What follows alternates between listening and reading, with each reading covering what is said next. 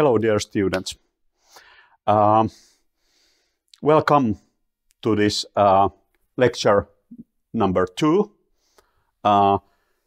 with the theme Project Planning and Control, and especially Schedule and Resource Management. Regarding this L02, the purpose is to help you to study these book sections listed in this picture, and also the corresponding lecture videos, pre-recorded lecture videos. Also, the self-study lessons, lesson exercises in all of my courses learning environment are the following, which are listed in this picture, and also this helps you to prepare for the project schedule and resource planning group assignment. Okay, now what is the actual content of this lecture?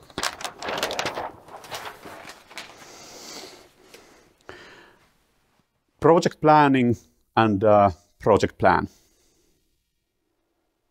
Then golden principles for defining the project scope and project work content. Activities. When we are talking about project work, so I use the word activity synonymously to work when we are talking about scheduling.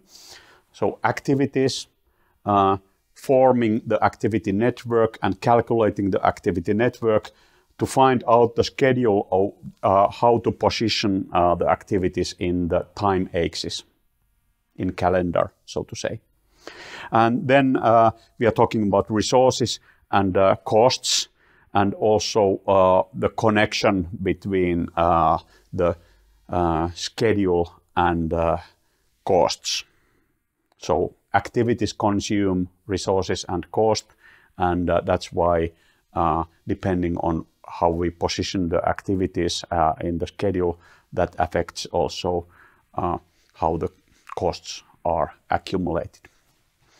Okay, now in this picture we have this same content list, but you can find there a little bit more detailed subtitles or rubrics under these 4 main themes.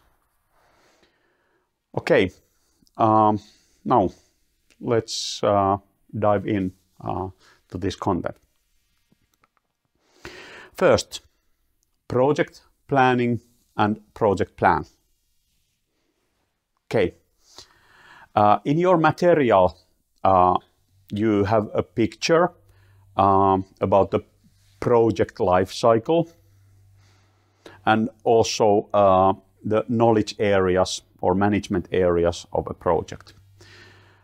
In this lecture we are going to focus on these blue colored items. So first of all, the project startup and planning phases, early phases of the project, and then scope management and schedule and resource management.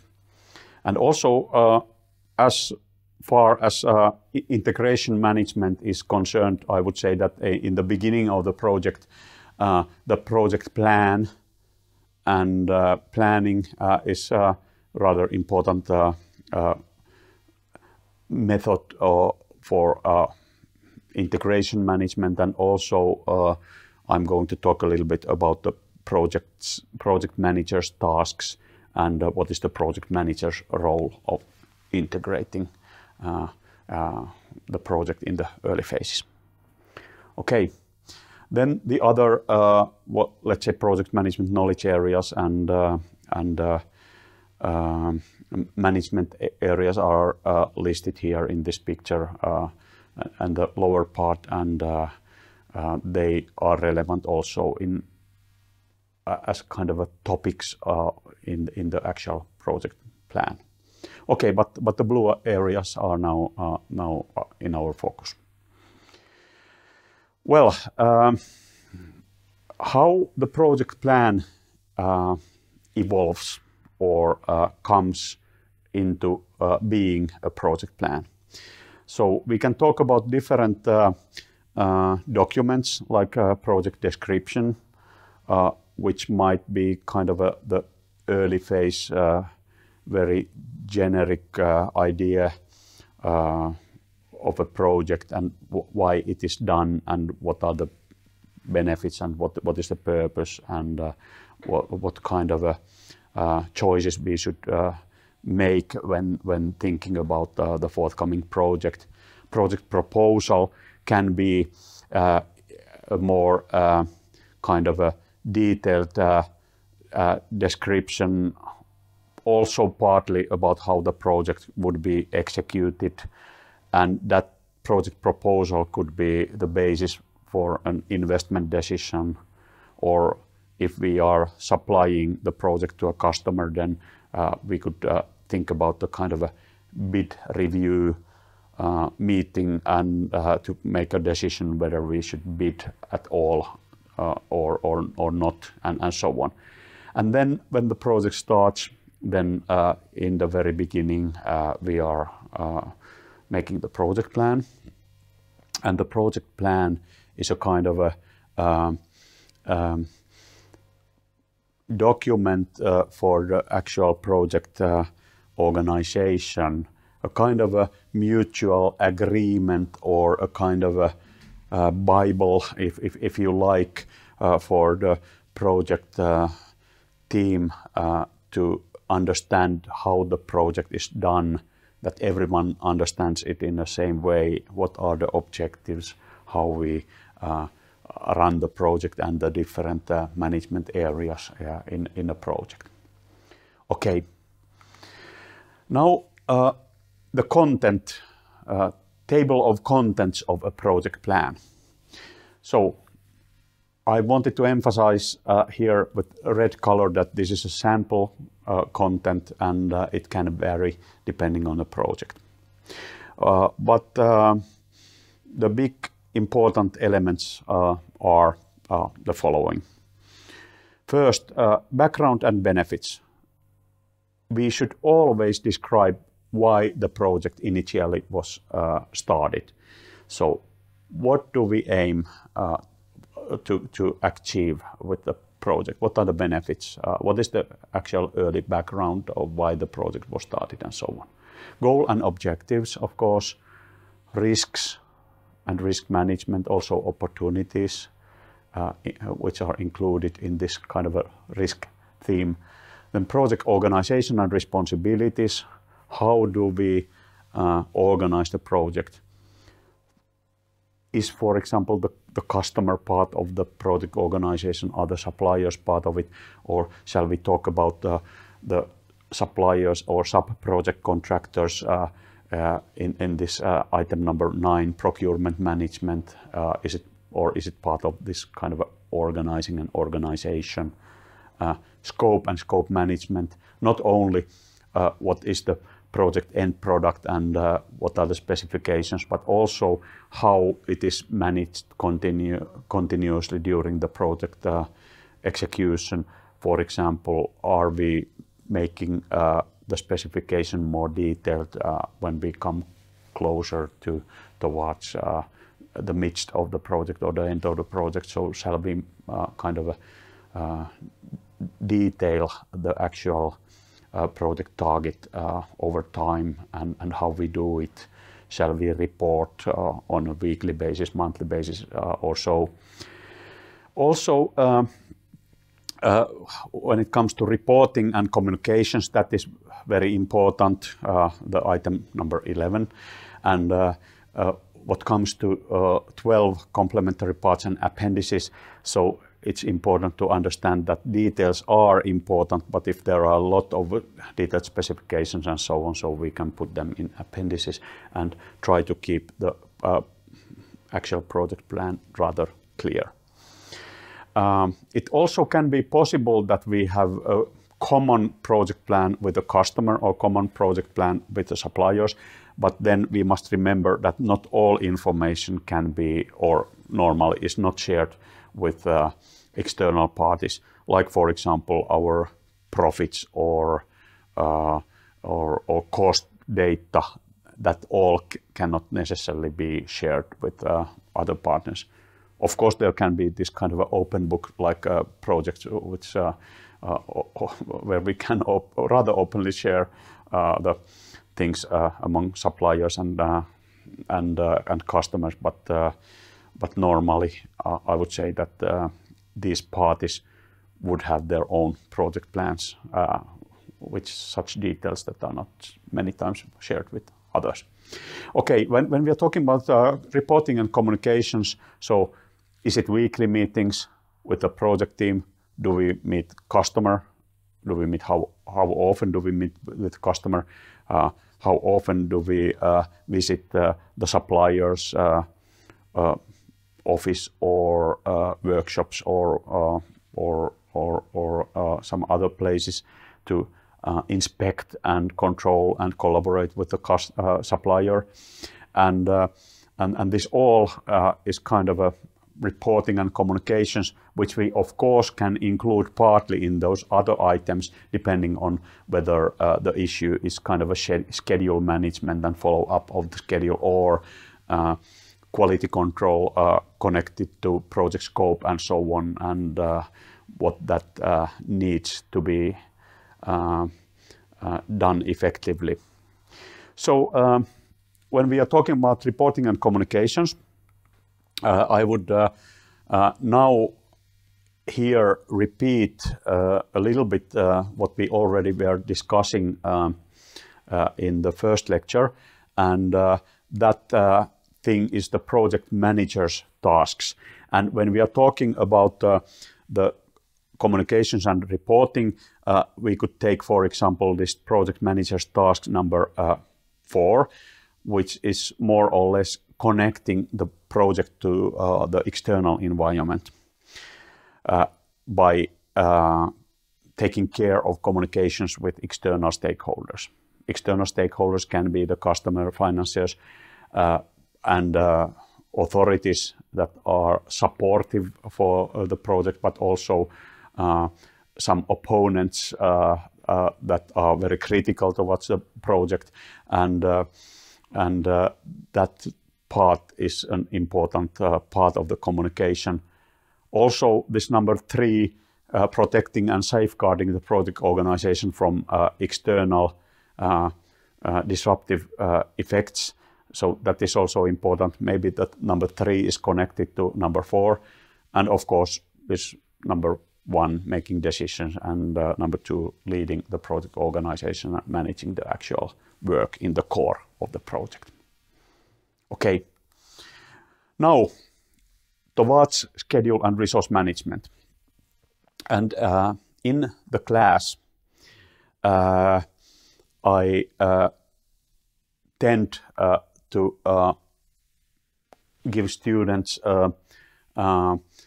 multiple choice question, like for example this one, which asks about what the statements do you think that are true, what according to your opinion are true.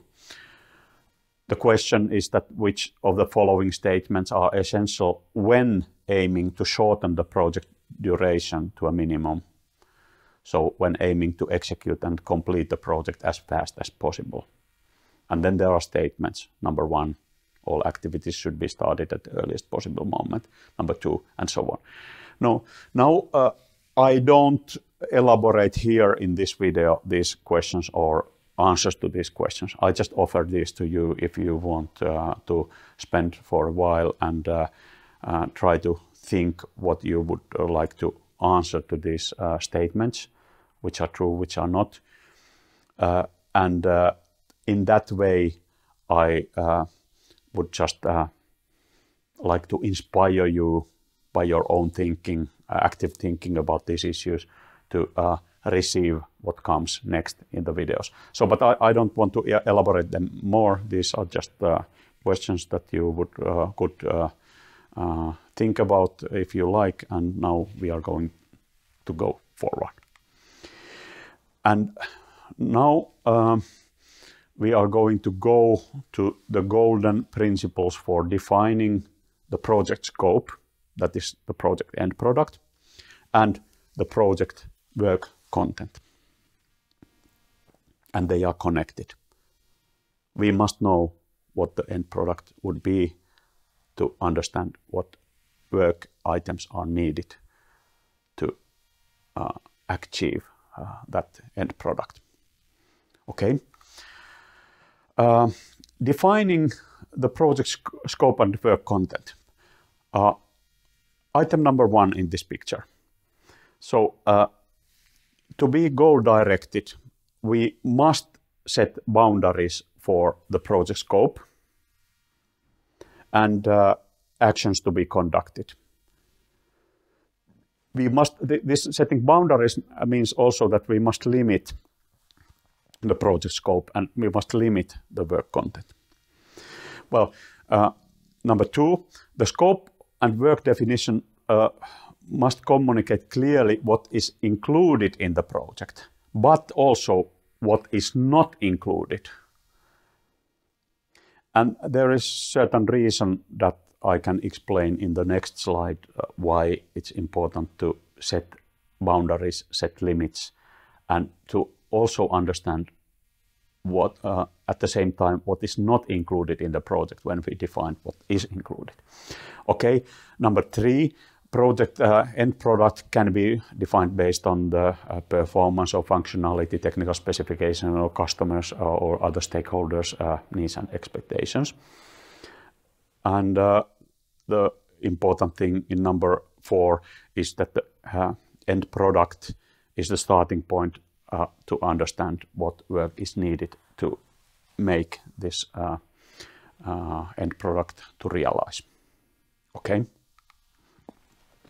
Now this slide. Why is it important to set boundaries and objectives? And the title here in this picture says that there is a phenomenon called feature creep.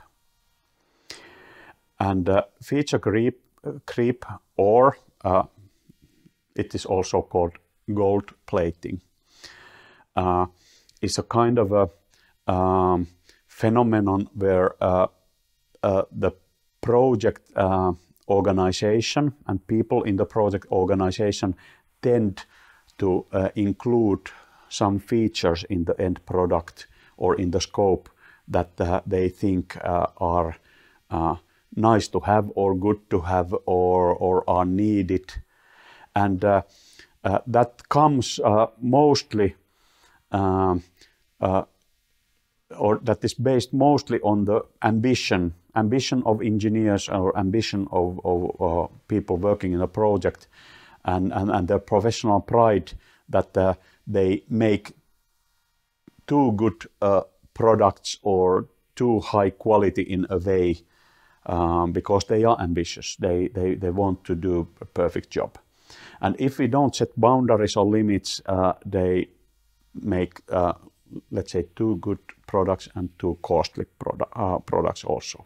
So number 2 here, item number 2 here says that for example, there is this kind of approach that is called design to cost, where we set the cost for a person planning a certain end product or a part of the end product or whatever that responsibility for that person is. And we set the cost and say that, for example, this item that you are planning to be implemented should not cost more than, for example, 100 euros. And that already sets the quality in a way of the product and the features implicitly that can be included in the product. You cannot start doing any gold plating if the cost is limited to such number, but that cost affects, well, from item number 2A in this picture, that affects the item number C, 2C. So we could also set the technical specifications of the end product and say that, okay, this is the kind of a product that you must make, but we can also set the cost of the product, and that already in a way implicitly defines the scope or the quality, or limits the features of the end product that the person is planning. Okay, this applies also, of course, to time. We must set objective for activity durations, that is 2B, and so on. And here in 2A, I have been elaborating there that okay, normally we think that there is an estimate, and then we set a kind of an objective that is, for example, cost objective is the budget. But now we can also start by setting the objective, that is the kind of a cost limit, for example, and then that leads to action that implicitly then brings a kind of a right kind of a end product that this person is making. Okay, good. Well, now we are going to go into the kind of a project breakdown. We are going to understand how we are kind of going to subdivide the project's product and the work content in smaller items that are more manageable. And in this picture, we are referring to project or product breakdown structure of a project, and then work breakdown structure of a project. And we say here that the work breakdown structure, VBS, is a combination of the breakdowns for the project product and the project work. So work breakdown structure, it kind of combines the product. It is a kind of a hierarchical breakdown that combines the product and the work needed to do for the product. In this picture, there is a kind of a red color notion where we say that there are two other breakdowns: organization breakdown structure, OBS, and cost breakdown structure, CBS. But the notion is that these are not project-specific breakdowns, but these are breakdowns that are connected to the firm and firm structure. So organization breakdown structure defines the firm and the departmental or some kind of a unit structure of the firm that bring actually the resources to the project, and that breakdown is common to all projects in that firm. And also the cost breakdown structure is connected to the kind of financial accounts of the firm, and also that is common to all projects. So that doesn't necessarily, these breakdowns structure the project, but it is more structuring the firm. But of course we use these breakdowns when we, for example, record costs or resources usage to projects, to any project, and that helps us to kind of subdivide, for example, the cost of the project, that which department sends these resources and makes this cost for the project and so on, or which kind of a financial account or management accounting system account defines each cost element and so on.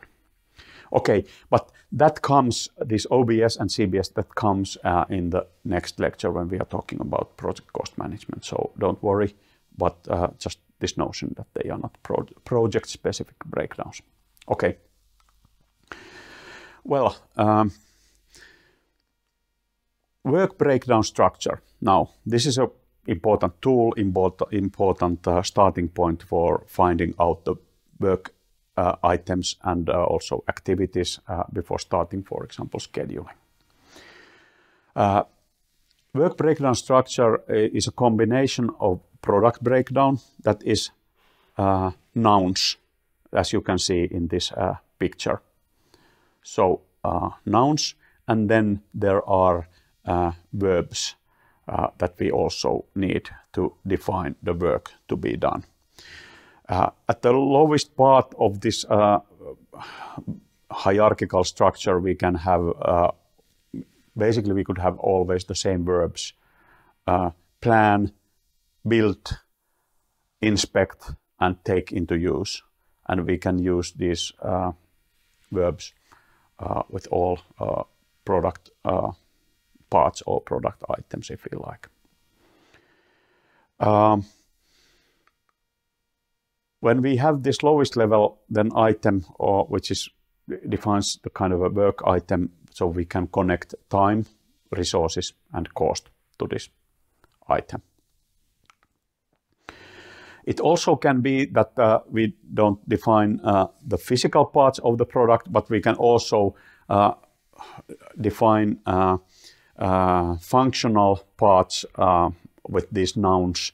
For example, if we are planning a bicycle, for example, we could have a kind of a steering system or kind of a power transmission system, so there can be also functional parts of the product. Then another notion there at the right bottom part, that verbs can also come at the higher level of this hierarchy. So we, for example, can have an information system project where we have this kind of a feasibility study first, or then we can have programming or testing. These are kind of a verb-like things, and they can come at the upper level, and then the nouns can come at the lower level of this work breakdown structure, like module A, module B, module C, and so on. Okay. Here at the right top part of this picture, now we have this notion that we can also have the breakdown based on geographical areas or departmental responsibility areas.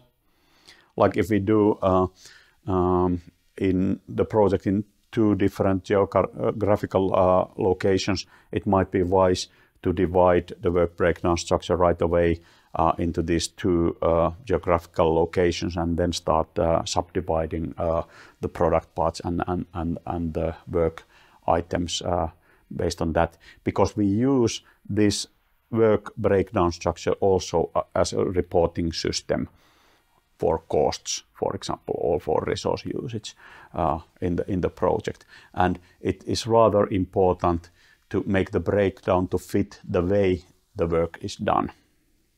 Okay. Well, now I have an example in the next slide. And I hope that it clarifies a little bit what it means when I say that the subdivision is made according to the way the work is done. Okay, this example is the following. If we look at this picture to the left, so let's assume that we have a new building site, and we are going to build there are 5 different buildings: office building, workshop building, site laundry building, sauna building, and storage building. And they are different buildings in the same site, in the same land area. And we are going to buy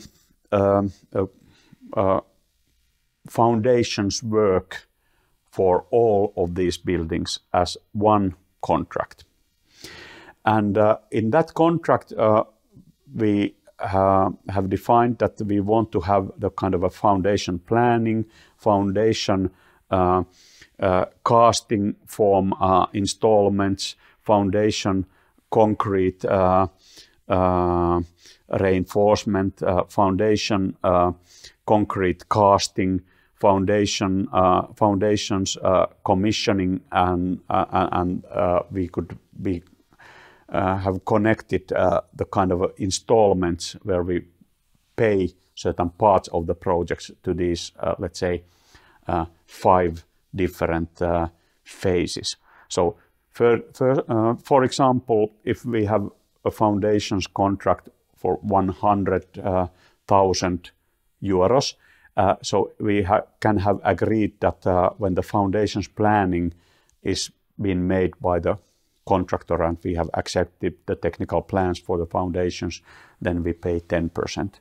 Then when foundations casting form installments have been made and we have accepted as a customer, we could let them charge 15% of the 100,000 and so on. And of course, in this contract, we might have defined very detailed schedules for each building also, that in which order we want to have the casting to happen and so on. But we pay then when, for example, all castings are done with all buildings and they have been happened in the agreed schedule.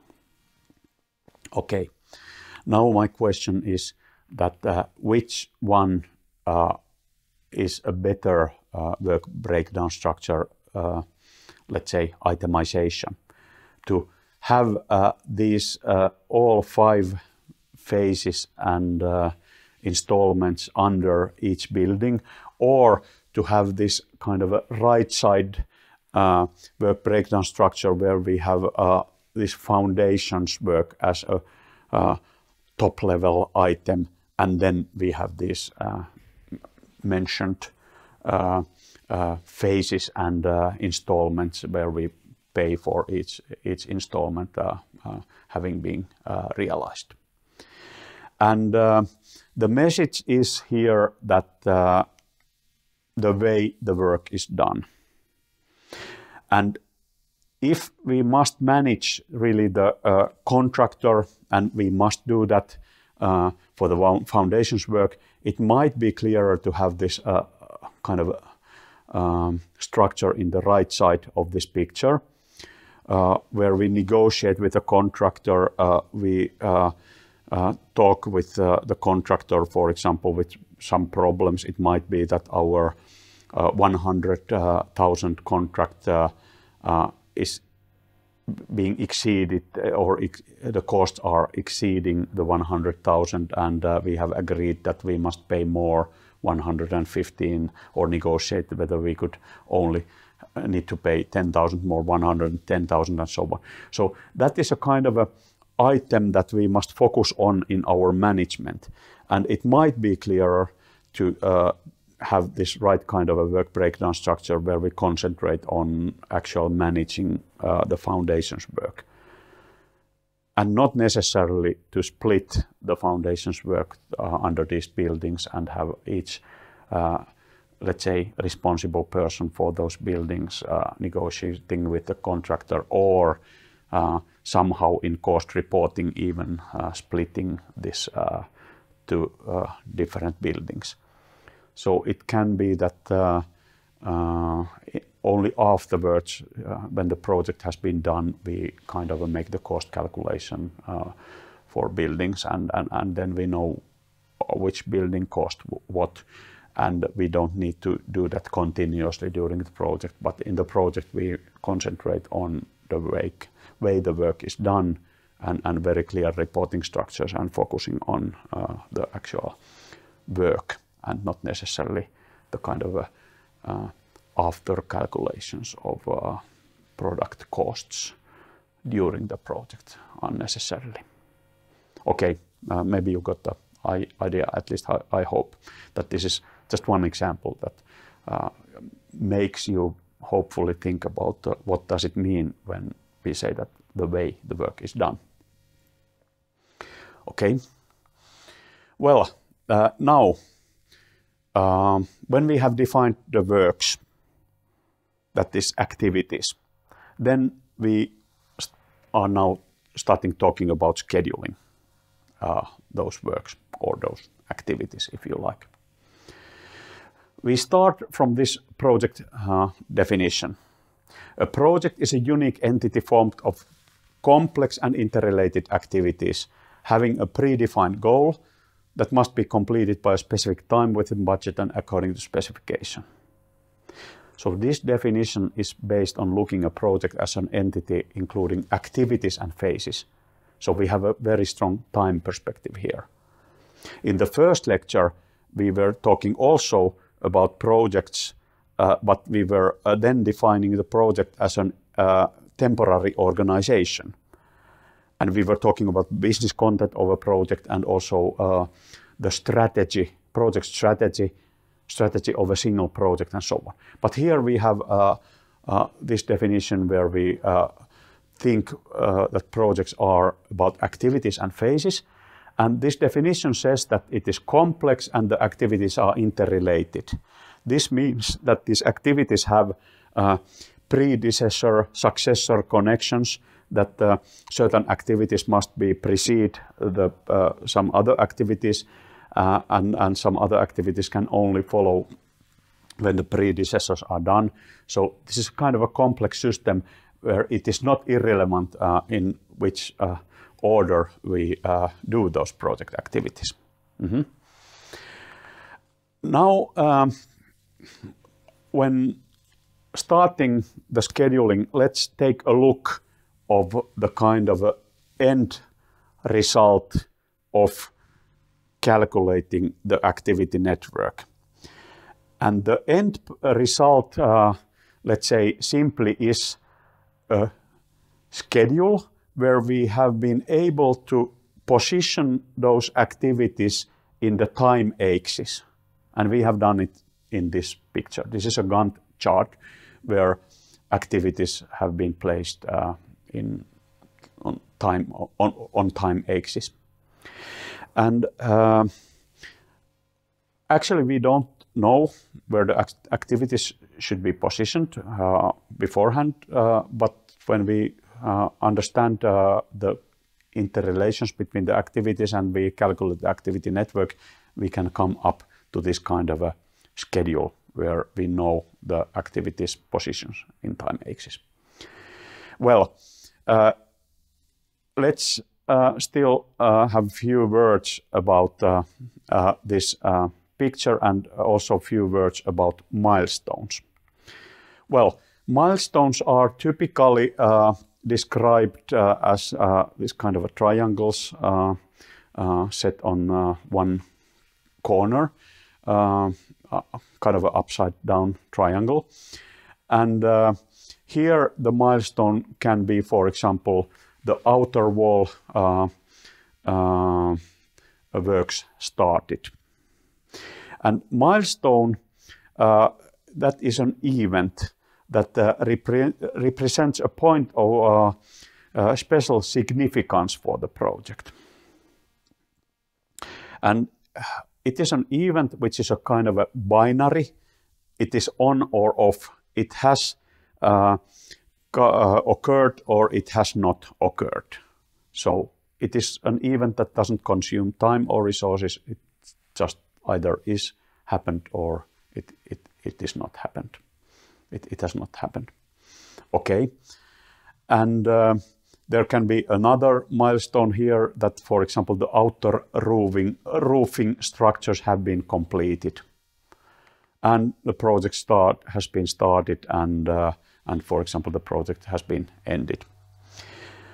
And I think that this is rather important to understand also the project by looking the project through these significant points of time, how the project in a way progresses, and not only these activities and activity statuses.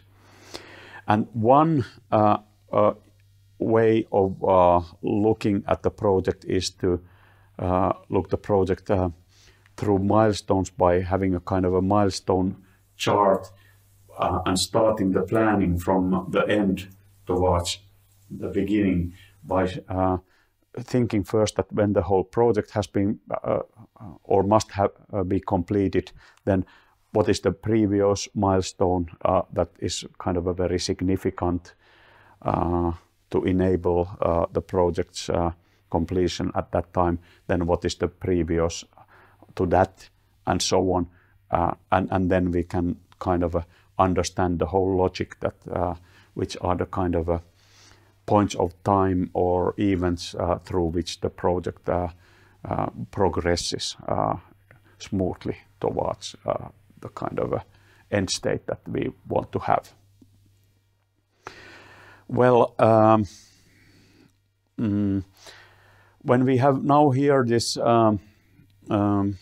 Gantt chart, so I also want to show you this broken line diagram or broken line type of reporting the status of the project when it is under execution. So if we have here this time now, point of time that is 15 days, so we can have this broken line type of a drawing where we can express that, for example, inner wall casting is ahead of time. It is completed already. Some 70 or 80% is completed already. And we are talking about percent complete. So how much what is the percent complete of the end product of that activity? Then the AC throughput connections are kind of late. That is only 50% complete, that activity, and so on. So this is the way of reporting also the progress of the project when we have the project ongoing then later. Okay, now I already mentioned to you about the kind of a milestone chart. We have it here. Now the milestones are not marked with triangles, but more like squares that are kind of put to stand on their one of the corners, and I already explained about the idea of the milestone chart of, for example, planning the project from the end towards the beginning. Okay, let's now jump a little bit towards the lecture number 5, where we are talking about innovation projects and development projects, internal development projects to a firm, for example. And we can look the innovation project by seeing that as a kind of a combination of phases and decision-making points. We can call that a kind of a stage gate or phase review type of description of the project's progress, where the project is taken forward through phases, and then there are important decision-making points that can be called gates or reviews. And the analogy here about these decision-making points and milestones is rather clear, but the fact that they are called decision-making points or gates means that really certain decision makers are collected to these decision-making points, and decisions are made whether the innovation project is taken forward to the next phase, that is a kind of a go decision, or whether it is returned to the previous phase, or whether we are putting the development project on hold for a while because we must put resources to other projects, and we want to wait for a while until we continue, or whether we will kill this development project for good because we think that it doesn't develop such a kind of an end result which would be beneficial or profitable enough, or something, some other reason for not continuing this project. And another point here is that when we are talking about phases, it can be that we make a very detailed schedule depending on a phase, whether we would like to plan that in kind of in a detailed way, but it also can be that many times when innovation projects are rather ambiguous and we don't have an end product definition at that detailed level, so it can be that we can give more freedom to making these phases in between the gates, and these gates or decision-making points are the ultimate important, let's say, points where we direct or redirect or give permission to continue according to the original plan for the project. Okay, now we are ready to go into activity networks and activity network calculation and scheduling the project tasks. And first, let's take a look at the notation of activity networks. So the activities at this upper picture are marked with nodes, and the predecessor-successor relationships between the activities are marked with arrows between the nodes.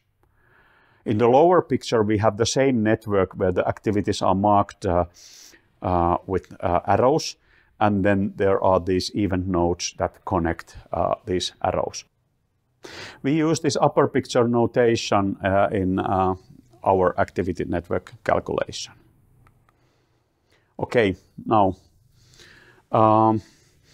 let's look the notation for activity network calculation a little bit further. First of all, the activities are marked with nodes. The activities are described like this box in this picture. The dependencies are marked with arrows between the activity nodes. So predecessor-successor relationships. And it is important to understand that the predecessor-successor relationships or dependencies, they don't, they only define the logic of the order of the activity, and not necessarily or not at all the position of the activity in the time axis. But after calculating the activity network, we can find the possible, let's say, constraints or possible places where we can put the activities in the time axis so that they don't delay the whole project. Now, in this activity node, we have the name of the activity and we have the duration of the activity. And in the corners of this node, we have also these variables that we need in the activity network calculation: the earliest start of the activity, the earliest finish of the activity, the latest start of the activity, and the latest finish of the activity. And if you like, when you are calculating an activity network, you can also have the float marked in the activity node. So you can include also this float there. And we find out soon what the float means and how the float is calculated. Okay. When we are defining the activity durations, we can use the realized previous projects. We can use expert estimates.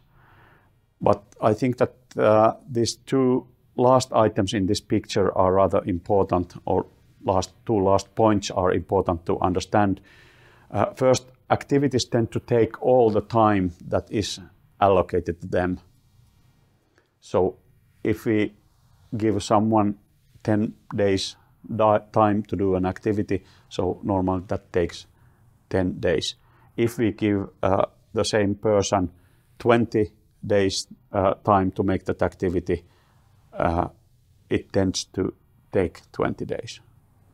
It can be that the person starts rather late because they know that it doesn't take all the time and so on. So we can start later and so on. But still, it tends to take all the time that is normally allocated to the activity.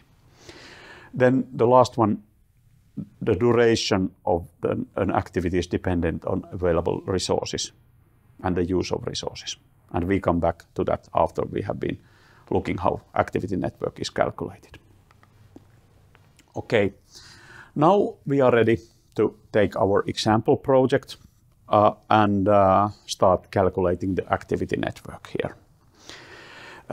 We start first by looking the work breakdown structure of our wall painting example project. And in this work breakdown structure of our project, we have subdivided the project into work items or detailed level activities. Like, for example, if we look at the lower part of this hierarchical work breakdown structure, we can see that there is remove furniture, 15 minutes, clean up, spray gun and equipment, 30 minutes, bring furniture back, 15 minutes, store equipment and leftover paint, 45 minutes, and so on. So now when we have these activities and their durations, we can form the activity network. And we can see that here in the top right corner, there is this annotation where we have the earliest start, earliest finish, latest start, and latest finish of the activity. And the dependencies between the activities, predecessor, successor dependencies are marked with arrows. Okay, first we mark the starting calendar time to all activities that don't have predecessors. So we have marked here 0, time point 0 to all 3 activities as their earliest start times, which don't have predecessors. Remove furniture, put paint in, spray gun, and get window washing equipment. They start earliest at the point of time 0. Okay. Now I have a kind of some explanation text coming to these pictures, but I explain this calculation orally. I might just then have this text on in these pictures, but I move to the next slide where we continue the calculation. So I don't want to let you too much to start spending time in reading what the explanation is, but I try to tell it to you orally, and then I show the explanation and we go further to the next phase of the calculation. Okay, now we calculate the earliest finish for these starting activities. So remove furniture, earliest start 0 plus duration 15, earliest finish is 15. Okay, that is rather simple. Okay. We do the forward pass computation for the early schedule now here, and we are going to move forward towards the end of the activity network. Now we have a situation where an activity, actually 3 of them, but an activity has 2 predecessors. So there are 3 activities which have 2 predecessors. The predecessors are remove furniture and put paint in spray gun. We take the larger earliest finish of the predecessor and put that as the earliest start of the actual activity following the predecessors. And this is rather logical. Let's say that in order to the successor activity being able, well, I hope that I said correctly, but we put that in the earliest start activity of the successor. Okay, in order to have the successor activity to start earliest at certain point of time, we must take the longer predecessing path to enable the earliest start at that point of time. So the both remove furniture and put paint in the spray gun activities as predecessors must have been completed before the successor activities can start. So we take the larger of those number 15 from 15 and 5, and we take this 15 to the successor's earliest start. Okay, then we go on and we have calculated from the beginning to the end the activity network. So we have calculated the early schedule following this logic which I explained. And now we can see that the earliest finish of the last activity is 165. So our project's duration is 165. The earliest finish is 165. Okay, now how do we continue from this? Now we take this earliest finish of the last activity and we also put that 165 earliest finish the same time as the earliest finish to latest finish of that last activity. And why?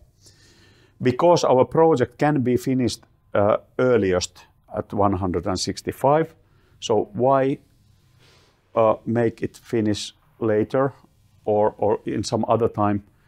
Let's make a decision that our project's duration is 165, and then we also put this 165 to the latest finish of the last activity. And here we start the backward pass computation of the activity network, and we calculate the late schedule. Okay. So, last activity, latest finish 165 minus duration 45 is the latest start 120. We move this 120 to the latest finish of the predecessors, and again we go towards the start of the activity network. Okay, now we face a situation where we have an activity which has 2 successors. Actually, we have 4 of them. These 4 activities have 2 successors, and the successors are clean up, spray gun and equipment, and bring furniture back. Now we take the smaller of these latest start activities and put this value to the latest finish of the predecessor activity, the 4 of them. Okay, The logic is, again, it is rather clear if we start thinking about what we are doing here. So because both of these successors, clean up spray gun and bring furniture back, must be able to start at their latest start times, either 90 minutes or 105 minutes. So the predecessors must be completed in a point of time that allows both of these successors to start. So of course we must then take the smaller of these 90 or 105 and put this 90 to the predecessors' latest finishes. Okay, following this logic, we have now then calculated the kind of a backward pass, and we have calculated the late schedule. And we have here then the actual complete activity network. And now when we have this network, we can find out which activities are critical activities and what is the critical path of critical activities. And the critical activities and critical path is marked with red color here. Okay. What defines the criticality of the activity? We can see that in all critical activities, with all critical activities, the earliest start and latest start figure is the same. For example, if we look at the third critical activity in the critical path, so spray bedroom walls. So we can see that the earliest start is 60 minutes and the latest start is 60 minutes. So we must start the critical activity at the point of time of 60 minutes, and there is no float, or the float is 0. We must really do the activity at that point of time, exactly at that point of time. And if the activity is delayed from that point of time, then the whole project will be delayed. And the float is calculated by subtracting the earliest start from latest start, or respectively subtracting the earliest finish from the latest finish. So, for example, this spray bedroom walls, we subtract 60 earliest start from latest start 60, that is 0. Okay, let's look at those activities that are not critical. Let's look at the lowest path or path that is described as kind of a lowest part in this this activity network picture. And let's take the second activity there at the bottom of this picture. So wash windows. The earliest start of wash windows activity is 5 minutes. And the latest start of this wash windows activity is 60 minutes. So we don't need to start this wash windows at 5 minutes. We can also start it at the point of time of 60 minutes, or somewhere in between these two values, 5 to 60 in the time axis. And still we can maintain the schedule of 165 minutes for the total project. We have a float for that activity that is 55, that is 60, the latest start, minus 5, earliest start.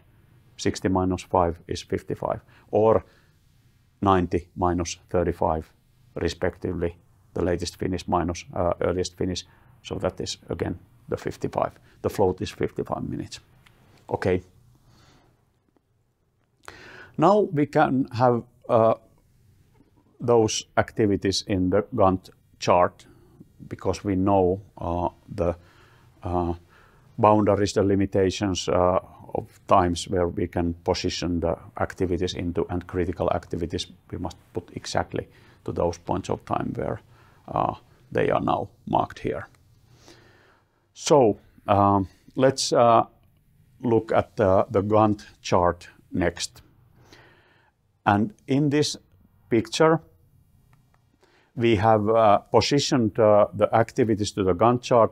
The critical activities are marked again with bars with red color. And the activities that are non-critical, the activities with float, they are marked with white color bars. We have scheduled those non-critical activities to start at the earliest possible time, their earliest start times, here in this picture. We wouldn't have needed to do so, but we have done it in that way now here. And then we have marked the float as a kind of a tail or line following this bar to show that this float is a kind of a range that allows us to shift the bar to a later point of time, to a later position that is defined by the float. The float gives the range that we can really position the activity into, so that it doesn't affect the project's total duration. Okay. Now let's talk about resources. People are resources. People with certain capabilities, equipment, materials, money, even space is a resource. And an example of a space being a resource is that if we, for example, make a cruise vessel, for example, with small cabins there, so when certain individual goes into the cabin to, for example, install, for example, water pipes there, that resource, that space, that specific cabin where the installment is going to happen is reserved for that installment work. And because it is such a small cabin where there is no room for another worker, for example, electrician, to come and start making their installments, so that resource, the whole cabin, is reserved at that time when the water pipe installments are made. Okay, but we are talking about people now as resources in this example. And we have here at the upper part of this picture, we have the same bar chart that we had before. It looks a little bit different because we have stretched it a little bit and maybe shrinked it vertically, but it is the same bar chart with 165 minutes of project duration and so on. And then we have below it, in the same time axis, we have the resource usage. And we have two types of resources that these activities consume: painter and carrier. Okay? And if we start these activities that are non-critical at the earliest possible time, of course we know which activities consume which resources. So we have calculated that we would need, at the first 5 minutes, we would have 4 carriers, 4 people to kind of to carry the stuff somewhere and so on. So we have kind of a resource peak there. But we don't need to start all these activities at the very beginning of the project, because there is one critical activity, but then the 2 activities have float, and we could easily shift them to start later, and that would kind of balance the resource usage so that probably we could have a much more flat or optimal resource usage where we don't have these kinds of peaks of 4 carriers for a while, but we could maybe manage the project with only 1 or 2 carriers and 1 or 2 painters, and also kind of have them to stay in our project for a longer time and not just kind of a drop in and during the peaks and so on. Okay, this picture actually also underlined one important thing,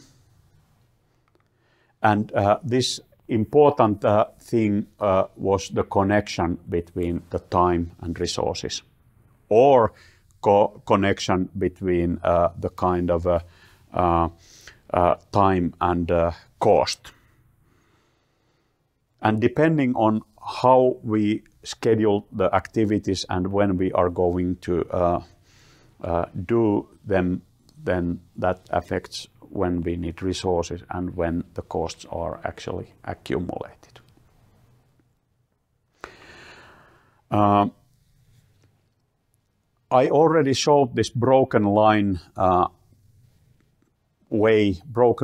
picture of describing the project under execution, that what is the status of the project, what is the kind of progress, what is the percent complete of each activity. And if we, for example, have now started the project and the time now is 30 minutes, so we can, for example, see from this broken line picture that the get window washing equipment is completed with some 70%, maybe 75%, but it is late if we have originally started this activity or planned this activity to be started in the very beginning of the project.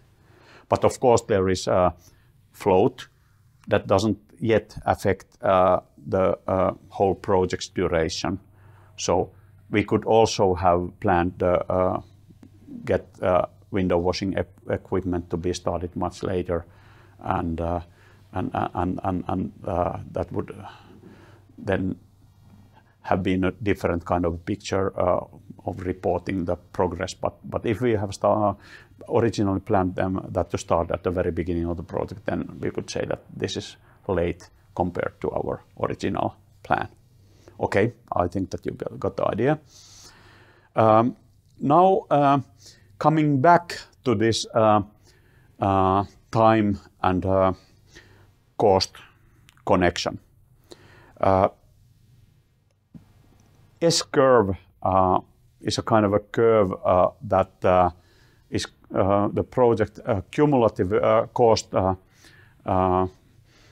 distribution, or the cumulative cost is usually called as a S-curve because the form of the curve is has the form of the letter S. If we now are thinking about the connection between the time and cost, I can show here in this next picture 2 different S-curves of the same project. And if we want not to bind capital to the project too early and do those rather capital intensive parts of the project later, more later than before, then we would kind of achieve the curve that is described at the kind of as a lower curve of this picture. So to schedule the activities to start late, then the capital is bound much later, and then we wouldn't need to go with a kind of a dotted line picture where we would put too much or too early money to the project for the let's say, costly activities. But here, when we have this kind of a picture and we are talking about the connection between time and cost, I would also want to underline the fact that project is never a kind of a just-in-time type of a production system where we should optimize the activities by starting them very late, because we have risks and uncertainties, and I think that we must have buffers, and maybe it is not wise to start each activity as early as possible, but definitely it is not wise to start all activities and at the latest possible start times, because then all activities practically are critical if we start them at the latest possible time that we have. Okay. Now this picture gives you activity network terms and definitions. If you like, you could read these definitions with thought, and you could reflect what they mean, and also think simultaneously what we have been discussing about the activity network calculation and scheduling and planning resources. Maybe the only items that I want to explain now here or refer to here in this picture is the number 7. That when we do the activity network calculation, so we don't take into account the resources yet. We don't actually need the activity, the resources when we are calculating from the activity network the critical activities and critical path. Not necessarily we think that there are no resource constraints, but then number 8, when we start looking how realistic the scheduled activity, the scheduled bar chart, for example, is when we have scheduled it based on the information that we have got from the activity network calculation, then we might find that not all resources are available in optimal times, and we must start shifting the times of doing those activities as the floats allow us to do, so that the resources would be available. And still, if there are severe resource constraints, then we might need to postpone some activities and then delay the whole project probably, and so on.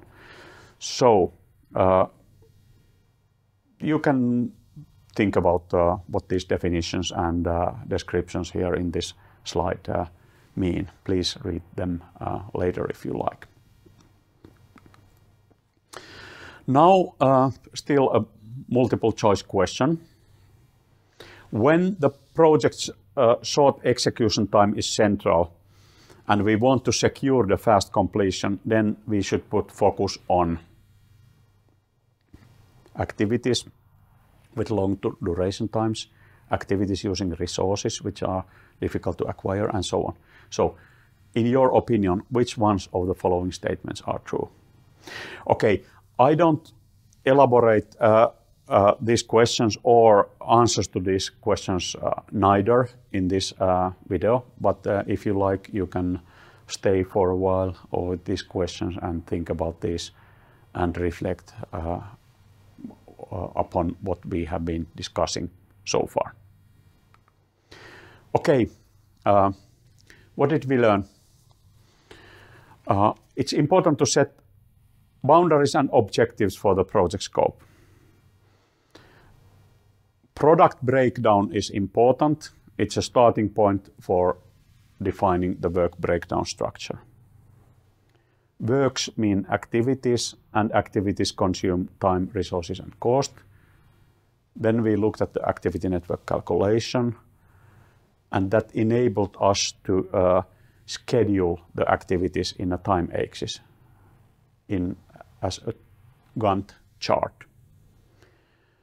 And also there is an importance on the fact that we understand the connection between time and cost. And the resource histogram and also the S-curve gives us understanding about that connection. We were talking also about the milestones. Milestone as an event that represents a point of project of special significance. And the milestone is binary, so it either has occurred or has not occurred. We also looked also to the innovation and development projects and also the decision-making points as a kind of analogical items to milestones. And there we call these decision-making points, for example, gates or reviews, where significant decisions about the continuation of the project is being made. Okay, I think that we are now done. So we have gone through these items, and well, I'm happy. I hope that you are happy too. Actually, I'm happy that you spent time with me, and we could have this mutual time of going through this lecture together. So thank you for participating, and see you in the next lecture. Bye.